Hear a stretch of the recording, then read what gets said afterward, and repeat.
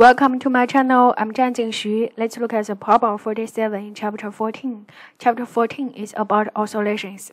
In this one, we have the simple harmonic oscillations for the pendulum, right? And the maximum speed is given, and then the G and L is given. Now we need to find this function to describe this maximum speed.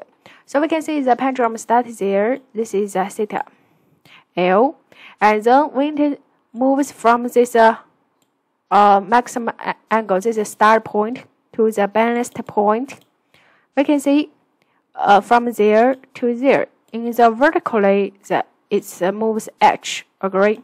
This h is L minus L cosine theta. Why? Because the total length is L, and this length L cosine theta. So h is L minus L cosine theta. We can see at the initial, there is only potential energy. At the final, only kinetic energy. The energy is conserved. Agree? So initial potential energy equals the final kinetic energy.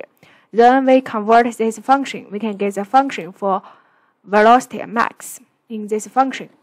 Thank you.